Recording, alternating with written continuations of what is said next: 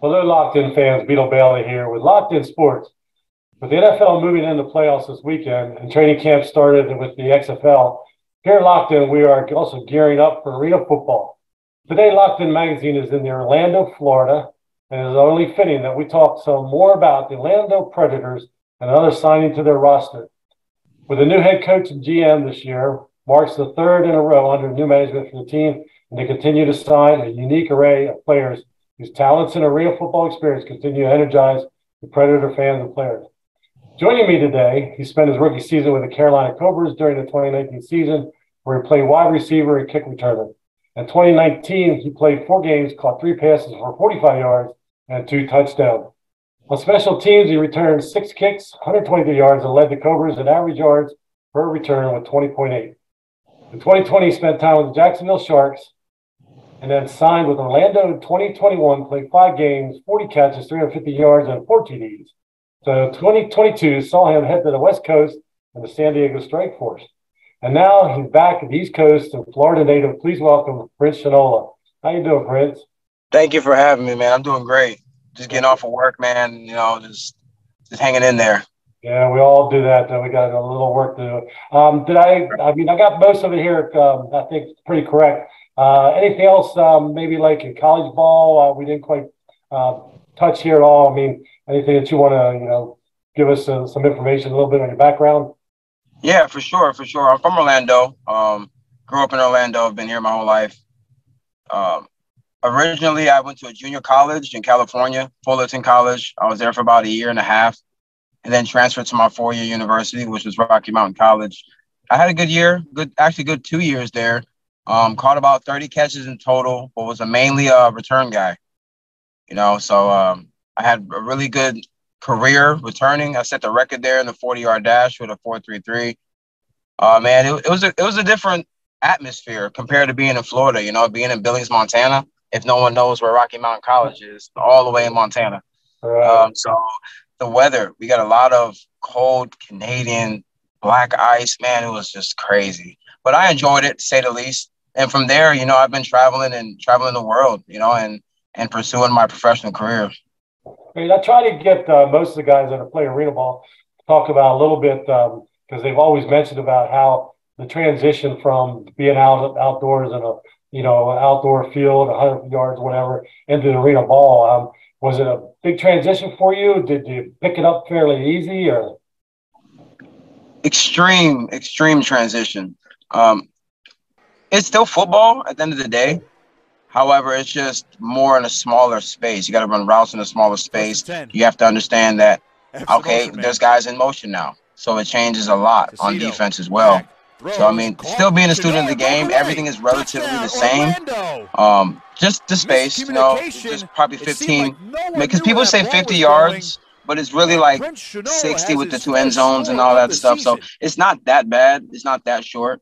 It's just the space in the walls. The walls are undefeated. If you haven't heard, the wall is undefeated. So stay away from the wall.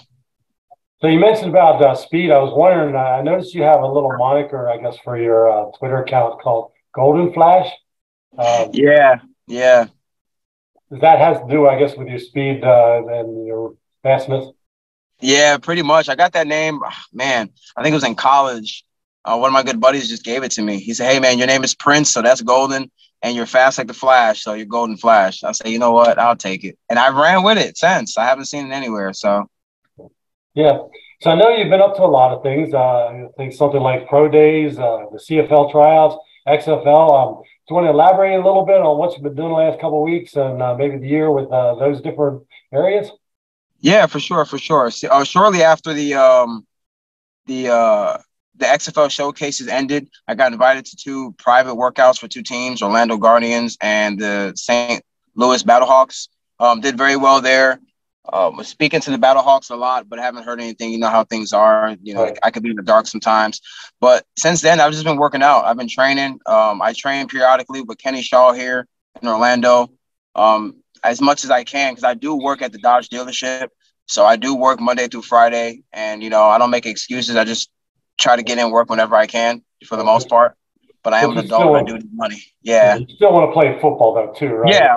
So you just keep keep grinding on and working out and stuff, right? Yeah. Yeah. Yeah, I've actually touched the field with quite a few guys, man. Most recently, it's been a lot of the XFL draft pool invites and draftees that I've been, spending a few weeks with, throwing, catching, running routes and stuff like that. So I'm hoping to pick it up now that I have my eyes focused on the Predators and finally being back home, being in front of my mother, in front of my family, my friends, the fans, everyone who loves me. And that's the thing about arena, you get to interact with the community, with the fans, everyone that's there. You get to really let them into your life. They get to really talk to you while on the field. I've experienced that. Being able to talk to someone before my route even started, go and shake their hand real fast or say hi to a little baby or, just anything, really, just to interact with them, just to make them feel, the environment, to get to know who I am. So, well, just like the kickoff and kick returns, I mean, you're in the end zone there and there's fans and players yeah, and people yeah, behind you. yeah. And I've been there, and it is an awesome experience to be able to just be that close to the players. And, you don't always shake hands or anything, but, maybe give a thumbs up or something, or, hey, you're going to do it this time, going to kick or return one back or something. So it's a very fan-oriented game. So Yeah. it's great for everybody. Did with talking about the kickoffs and kick returns, I heard something about, and I didn't get a chance to really dive into it that much. The return of the Nets coming back this year? Yes, they are. The Nets are returning for 2023. It's going to be crazy. It's going to be crazy because I'm used to guys being able to kick away from me. Like, hey, we don't want to kick the Prince. Let's just lose the yards. But now you really don't have a choice. You're going to kick it to me and you're going to pay for it. So, yeah. Do you think kicking on the Nets and back gives them a little more of a chance to defend you, or that's Yes, for sure. But it also gives my guys more time to get on their blocks if they missed it a little bit earlier. right. You know what I'm saying? So it gives them a little more time because they're going to be running down toward the end zone anyway. So maybe you get that one closer crease and boom, off your boom. That's it. That's it. I've trained a lot. I've trained a lot with having my back toward the ball as far as kickoffs and punt returns with the jug machine. I would stand facing away from the machine, and then I'm supposed to turn around once I hear it and then locate it. So it's kind of the same with the Nets. You want to locate the ball, and then once you find it, you don't really have time to think. You got to react. Right. So, great. So how's the tryouts going down there? Have you, I guess, noticed any new players coming in? They signed some, other guys that played before. So how's the team coming about? Well, looking at the roster, and I've spoken to many of guys that I played with in 2021 season that are coming back. I cannot wait to share the field with them again. Those are my guys. Those are my, what I'm saying? Those are my ride or dies, So, like, being back in that environment and having that camaraderie with those guys just elevates everything. We already had that championship mindset, losing the first round of the playoffs when I played with them. And I know some of those same guys are coming back. We're going to be the nucleus of the team. But as far as the additional pieces that we have, I cannot wait, man. I can't wait to meet these guys. I'm going to the tryout on the 21st that they're having here in Florida. So I can't wait to see, I can't wait to see what talent comes out, shake hands with new faces, and just to hear guys' stories. Because, everyone gets caught up in football, but no one really understands, and everyone gets caught up in the success, but no one really understands what's been put into that or what kind of road they had to take to get there.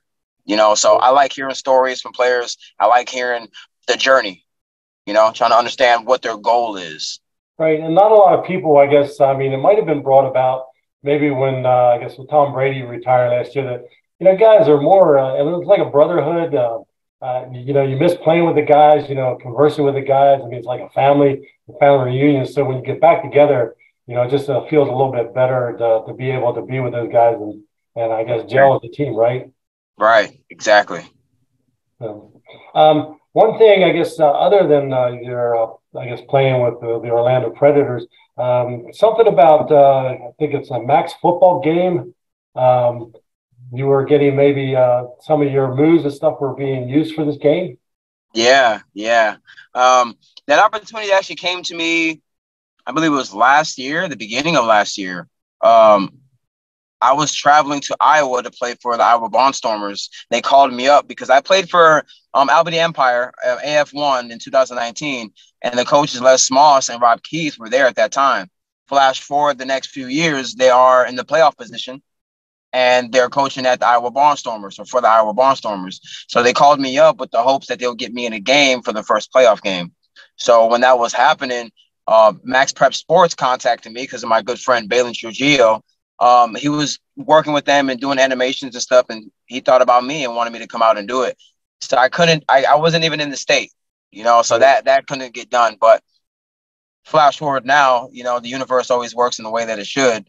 I was able to meet up with them again, and we had a wonderful few days just going through animations, going through moves, and seeing myself on the computer, how I look with a little skeleton body. Yeah. It's so cool, man. Right. It's so cool. So they're supposed to be using some of my moves and animations in the real game, and being able to choose me as a main character as well.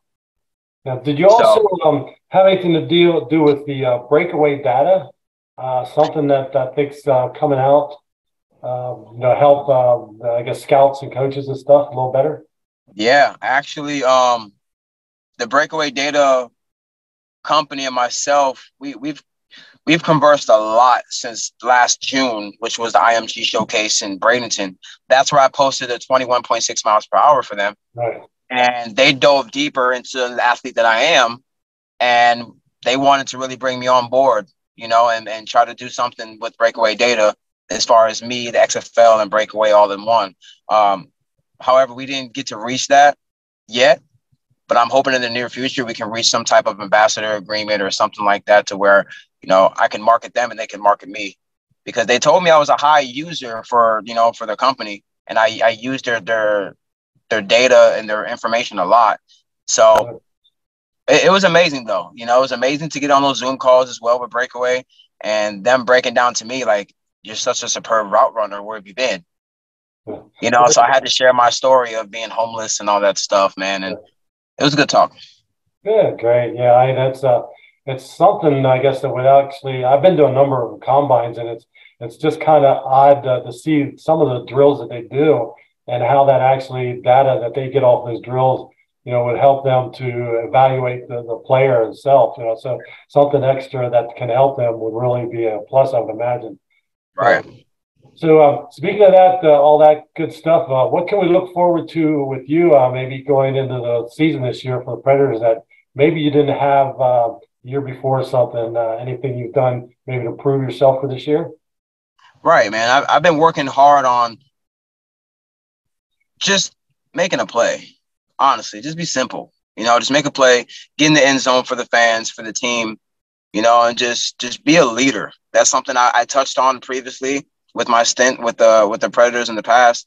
It's just being a leader, man. Learning to be vocal. And it's okay to lift guys up, and it's okay to tell guys, hey, let's work on this after practice, or just be a better team player overall.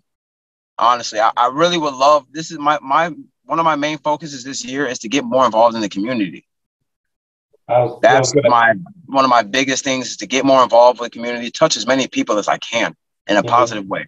Yeah, usually that's one of the last things I kind of ask guys when I talk to them is that I know a lot of them are active and they want to give back, and do things. Yes. So I usually ask, if there's anything that you do, at the moment, or something that you're planning maybe in the future to give back to the community and work with. A lot of guys do training and things like that. That's what I was going to say. The fact that I'm training with Kenny Shaw, he runs his Raw Academy camp every Saturday for free. And he brings little kids out there and, we see what they have. We put them through drills and stuff.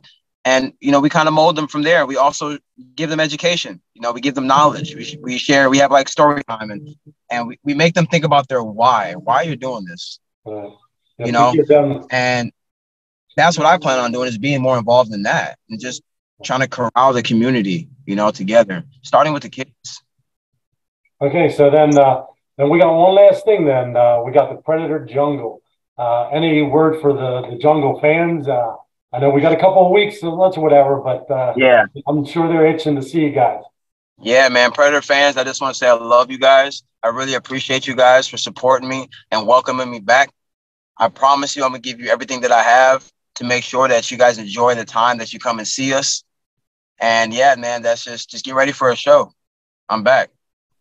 Well, thank you, Prince, for stopping out here and talking with us here at LockedIN Magazine. We look forward to seeing you on the field again and have a good season this year. Take care.